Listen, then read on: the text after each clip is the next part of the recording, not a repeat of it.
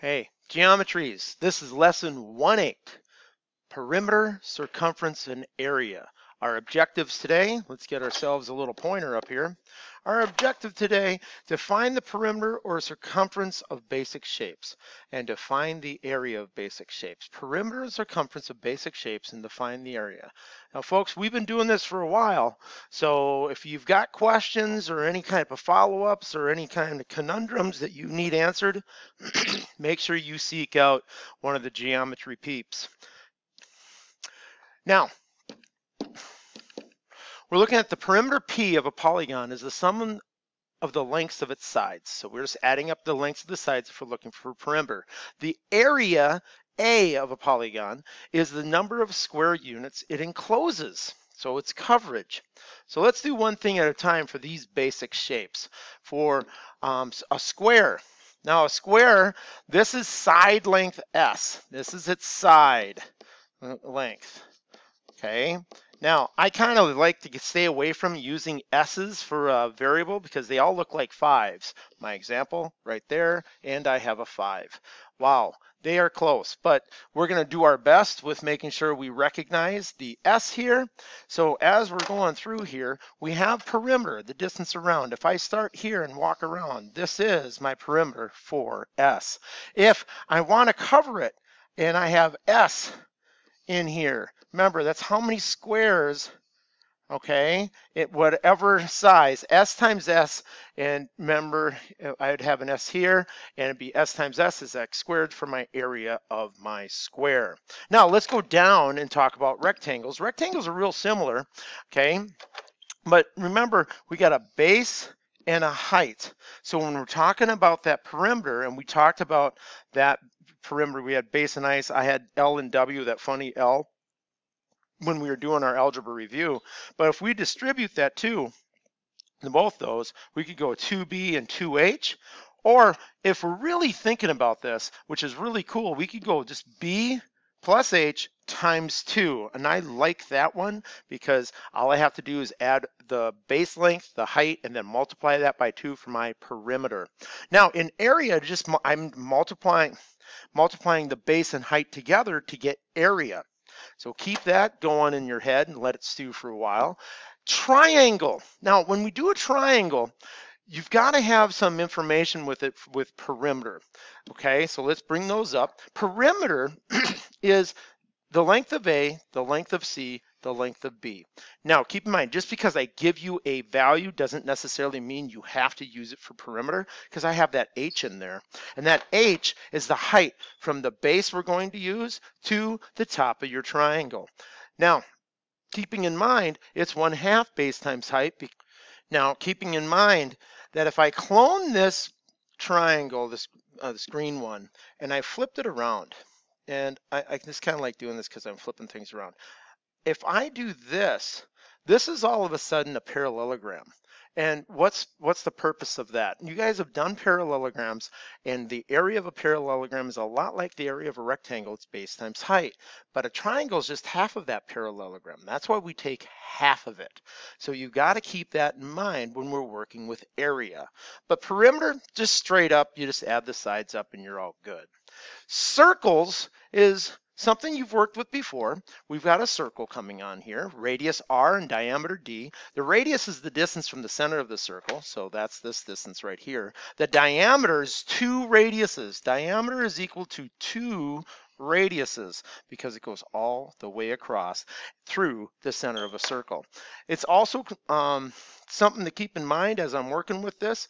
Circumference is pi times D, okay, where it's pi times diameter, or its circumference is 2 pi r, and that's directly related is that diameter is 2r, and then we just plug that in and evaluate. Area is pi r squared. Okay, that's the area of a circle. Here's the danger zone. This is dangerous. Okay, dangerous. And why is it dangerous? These have the same values. They have pi's, they have r's, and there's a 2.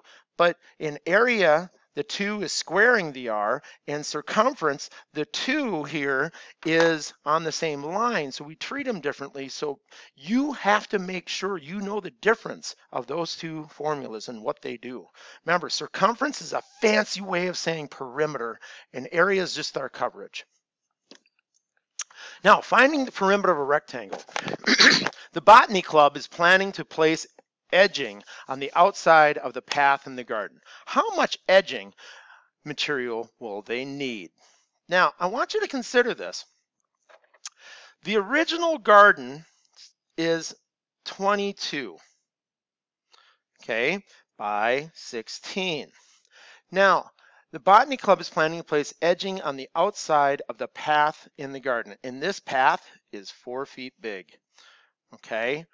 Now, how does that path, if I'm putting my edging, and let's talk about my edging in red. My edging is going to go around this. I'm going to try to keep her, you can think about it as a fence or whatever, you know, because otherwise the deer are going to eat everything in my garden, unless I'm just making it for them for eating.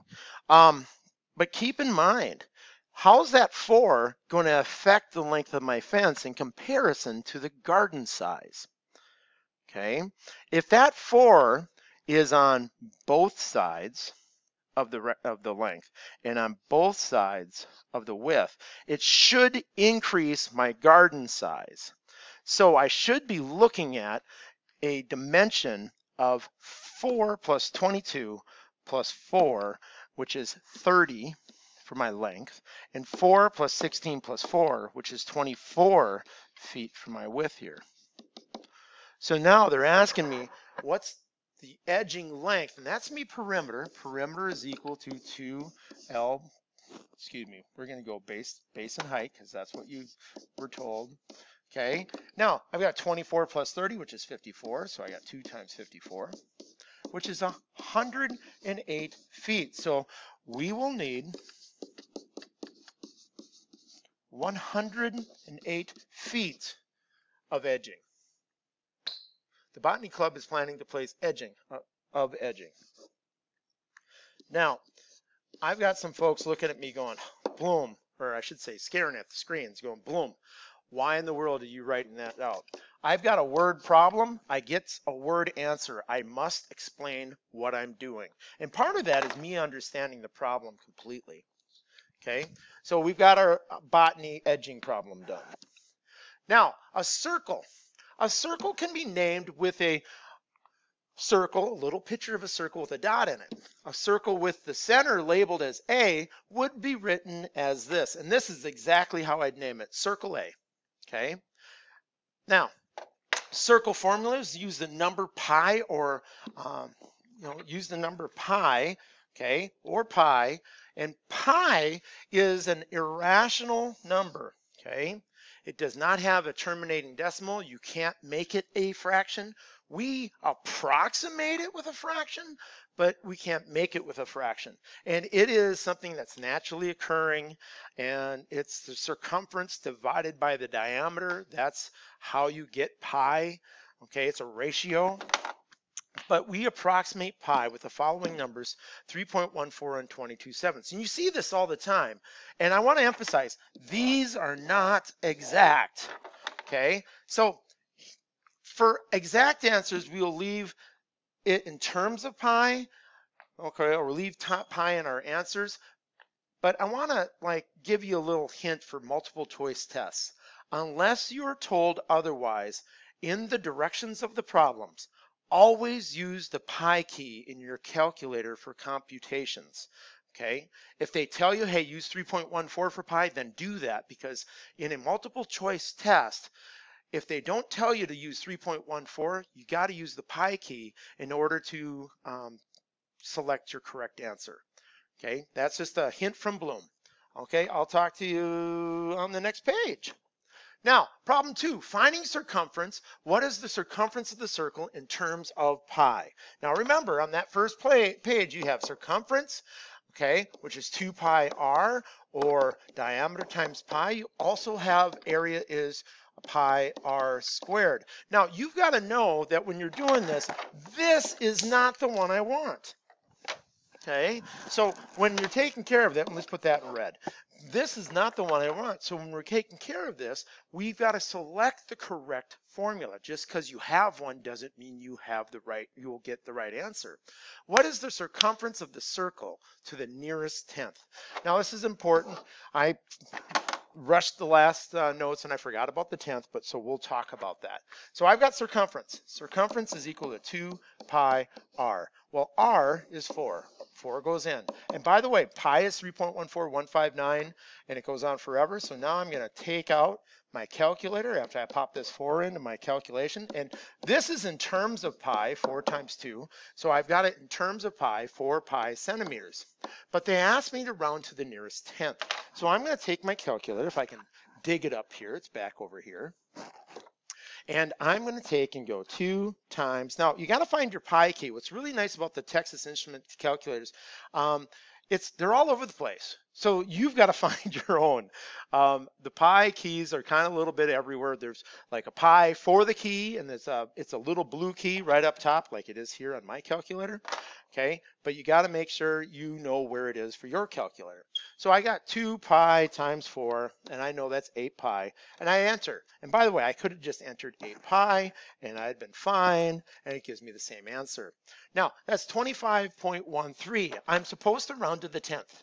That's the 10th. The 10th's the first place. The hundredth is the next one, and the thousandth is the third one. The 10,000th is the fourth one, and it sounds like I'm lisping.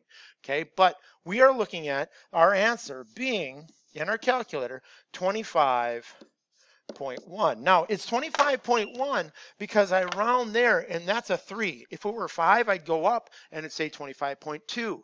But because it's a 3, it's less than 5, I'm going to go 25.1 centimeters for my answer. So that's the answer you're looking for. That's going to get you the big kahuna points. Okay? Now, let's look at this next problem. We're supposed to look, what is the circumference of the circle in terms of pi? Circumference, I'm going to bring these formulas down, okay, just to remind us, okay, so we don't have to look them up again.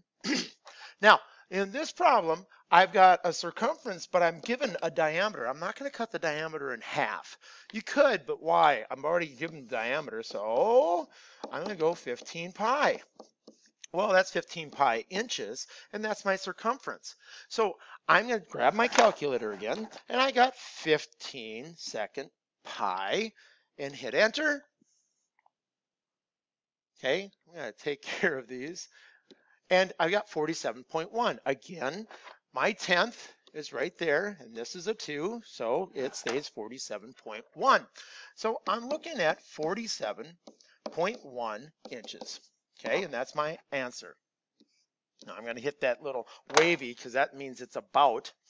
Okay, and we're going to go on to our next problem. Finding the area of each of the circles above in terms of pi. Now, the area of each of the circles above in terms of pi. Okay, so we got some workplace here.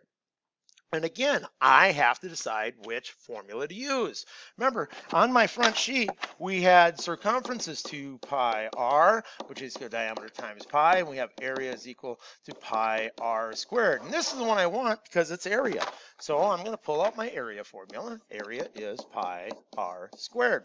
Well, once again, I got r. 4 squared. So this is 16 pi. Now, keep in mind, this is area, so it's centimeters squared, and I've got to pop it in my calculator because I want it to the nearest tenth. So 16 second pi, and I've got my 50.26. Now, this is important. This is a 2, but that's a 6. So now it's 50.3. And that's centimeters squared. All right, so that's what we've got going on. And I want you to try this next one, finding area. Turn me off, find your answer, turn it back on. Okay, so welcome back. So we're finding area. Area is pi r squared, and I've got 15. Now I have to cut this in half. So now this is pi at 7.5 quantity squared. Now, I got 7.5 quantity squared. 7.5 squared is 5625. All right, and I'll prove that to you on my calculator. If I hit that squared, I have 5625. I'm going to multiply that by pi as soon as I get rid of all these little marks on my calculator, and times my pi, and hit enter. So that's 176.7, and I've got 176.7. Keep in mind I'm doing area, so my units are squared, and that's my answer for that problem. Now let's slide on to our next one. Problem 3, finding perimeter in the coordinate plane. What is the perimeter of triangle EFG? Now it's really cool to do this perimeter of a triangle when this is a horizontal value. I can start here, go 1, 2, 3, 4, 5, 6. Hey, look, 6. 1, 2, 3, 4, 5, 6, 7, 8. Hey, look, 8. Now, I've got to find this. And we talked about the Pythagorean theorem, and we talked about distance formula. I could totally use distance formula. Okay, let's find green and distance formula, GE. GE using the distance formula. Remember, x sub 2 minus x sub 1 squared plus y sub 2 minus y sub 1 squared. Now, I find my x's. I got 3 minus a negative 3. I got my y's, 6 minus a negative 2. Okay, and I've got myself 6 squared plus 8 squared, and I'm looking at 100, which is, that's square root of 100, which is just 10. Now, I want to stop for a second here and have you realize something. A squared plus b squared equals c squared is the Pythagorean theorem. I have a grid. This is a grid, okay? And I have measurements. I have measurements of 8 and a measurement of 6. 8 squared plus 6 squared is equal to c. If I take the square root of that, that is 10. Now, keep in mind, this is set up to take points in. So if I put points in there, points in there, points there, points there, I can find my answer. Well, if I already have the measurements of the legs, I can just use Pythagorean theorem, and people go, how do you know that? Because of this step right here, they are the same. Okay, so keep that in mind. It's a little shortcut, but I am not done with my problem. I'm asked to find the perimeter of my triangle. I now have all the necessary things for perimeter.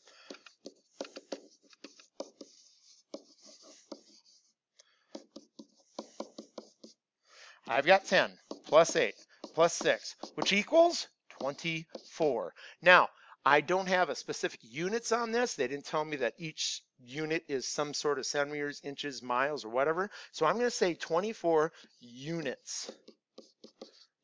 Okay, just to make sure I take care of that idea of units in my head. Okay, problem 4, finding the area of a rectangle.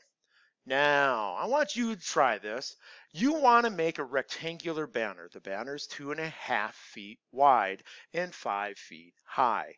To the nearest square yard. Now, this is something we'll talk about. To the nearest square yard, how much material do you need? Now, there's a couple ways of doing this. Let's just find it in square feet first. Let's find it in square feet first, make a sketch, and label it. Go. Okay, you've got that sketch. 2.5. Notice 0.5 is the same as a half. 5, and this is feet. Notice I'm putting little tick marks in there like that. That means feet. Now, if I'm going to look for the area of this, the area is going to be length times width, or base times height, which is 2.5 times 5. Okay, I got 2.5 times 5.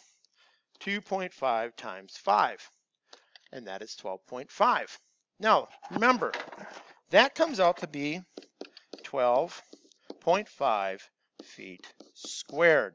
Now, I want to caution you about this. How many feet are in a yard? Okay. And people are all like, well, Bloom, you know, there are 3 feet in a yard. I went, great. We are going to take this feet squared and we're going to make it yards squared. But I know there are, in 1 yard, there are 3 feet. Now, we're doing stoichiometry. You've done this in science. But that'll only take care of one of my feet. Notice I said feet. And then I've got to get my other 1 yard 3 feet. Now remember, these are conversion units I get to use. So I'm taking feet squared to yards squared, and my other feet is now gone. And my final answer is going to have yards. So now I've got to take my 12.5 in my calculator and divide that by 9, and that is going to be yards squared.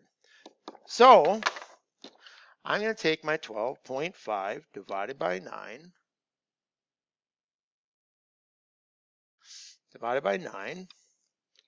and I get 1.388888889. Now, we're looking at this, and I'm going to round this to the 100th. I don't think they told us to round it anywhere else. Hey, let's see if we can do it in a fraction. Let's go math frac. We're going to save that as a frac. And I've got 25/18 yards. So that's my choice. I got 25/18, okay, yards squared, or 1 and, which is the same as 1 and 7/18, or that is the same as 1.39 yards squared. Okay. Now, keeping in mind, I just did a stoichiometry thing. You could have said at the beginning of this, all right, I'm going to do this here, and I got 2.5 thirds and 5 thirds, and now I'm taking it from feet to yards, and I can now do it in yards, my answer. So now I got 2.5 thirds times 5 thirds, which is going to be 12.5 ninths. Okay, well, if I want to get rid of that decimal, this becomes 25/18, and that's where my yards comes from, because this was in yards, that's in yards, and that's in yards at the start. So I could have put it in yards right away and had my final thing and it be in yards squared. So it's your choice. Okay, just you got to know what you're working with. If you've got questions, talk to myself or Mr. Monahan or Mrs. Gosha. Now, postulate 110, area addition postulate. The area of a region is the sum of the areas of its non-overlapping parts, meaning that we're not going to double count space because, you know, we want to be careful about doing that. Finding the area of an irregular shape. So we're going to find the area of an irregular shape to the right. Now, when we do this, there's a bunch of different ways you can do it, and I've got some people already figuring it out. So I'm going to let you guys go ahead and do it right now, and then after you're done, make sure you turn me off. And after you're done, turn me back on, and we'll talk about your solutions. Go ahead. All right, welcome back. Now, there's multiple solutions on this, and I'm going to do maybe 1 or 2 of them. And as I do them, I want you to pay attention to what happens with my values of measurement. Now, I'm paying attention to these markings. They mean they're all congruent. So that means all of these are 3. I'm just going to put A3 there because it's going to represent both of them. And this is also a 9 because of these markings. Now, I could, after I've addressed that, I could break this down like this. And if this was 3, that would be 9. This is 3 by 3, that's 9. And that makes this 6 by 6, which is 36. So now I got a 36. So my area is going to be equal 9 plus 36 plus 9. Okay, and that's 18, that's, 54. And that's 54 centimeters squared. That is one way of doing this problem. Now, I had some other folk kind of go, oh, I didn't think about that way. I saw it this way. Boom. Okay, there's consistency in measurement, and I have 1, 2, 3, 4, 5, 6, 3 by 3, 6, 3 by 3, which is 9 squares, which is also 54 centimeters squared. Now, I've got a couple people that are really getting fancy on me, and they're looking at it like, hey, Bloom, what if I did it this way? I have 1, 2, 3 by 3 squares, which is 27. So I can look at the area as a subtract. So I can go 9 squared, which is the big square, and I could subtract off 3 times 9, which is 27. And guess what? I still get 54 centimeters squared. Now, I could be here all day with y'all, but I just want to make sure you know that as long as we apply our rules correctly, there may be more ways than one to find a final answer, but you must show your work in a clear, concise manner. I hope things are going well for you. And as we go through this last part of the summary, use the lesson objectives in your notes to reflect on what we learned today. Remember, this is our last new section. So when you do this, you need to go back to your checkoff sheet and double check the things that you haven't checked off and probably bring those up in class and go, hey, what about this? What about this? I don't know about these. But you should be very, very, very confident with your skills with the things you have checked off. Our objective again was to find the perimeter or circumference of a basic shapes, to find the area of basic shapes. So we should go to our checkoff and you guys should be getting it done. This is our scale. Remember, this is our last one. So find the distance between 2 points. We did that. We did it with a line. We did it in the plane. Missing angle measures. We did angle addition postulate, linear pair postulate, angle bisector. So we're done with that. Find the coordinate of the midpoint of a line segment on a number line and in the coordinate plane. We have done both of those. Use the distance formula. We have totally done that. Find the perimeter circumference of a geometric figure. We've done that. Find the area of a geometric figure. We've done that. And those are basic geometric figures. Now this construction, we won't have it on the test. Construct an angle bisector. We won't have that on the test. Use tools, technology to make and test conjectures. We won't have that. Create an isometric drawing. We are completely skipping that. Create an orthographic drawing, 3D, and identify opposite rays. Oh, we've totally done that. Now, the ones I checked, we're going to be doing next week. We're going to be doing a construction thing just to make sure you know how to use those tools. Now let's check out these other basic things. Compass, that's going to be a construction. Straight edge construction, constructions, and conjecture, that's an educated guess. Okay, we've got that. The net we will talk about in chapter 6. Isometric drawing we're not going to do, orthographic drawing we're not going to do. Now let's get after these other ones. I've got a point. I've got a line, I've got a plane, I've got infinite, I've got collinear, coplanar points, space, we've talked about, geometric figure, a segment, a ray, opposite rays, postulate, intersection, terms, definitions, theorems, vertex, midpoint, ruler postulate, congruent, interior, exterior, that's of angles, segment bisector, angles, adjacent angles, acute, right, obtuse, straight, vertical, complementary, supplementary, linear pair, angle bisector, distance formula, perimeter, area, circumference, and we've talked about pi. Being able to do these other things, constructing a segment, that's going to be done next week. Copy a segment, construct an angle, copy an angle, draw a net, we're not going to worry about that. Name segments, rays, we've done that, planes, points, and lines. Use the congruent symbol when appropriate, we've done that. Classify angles by their measures, we've done that. And identify angle pairs, we've done that. So if there's anything that we've checked off that you're not sure of, you better talk to the geo peeps. Hey, have a great day.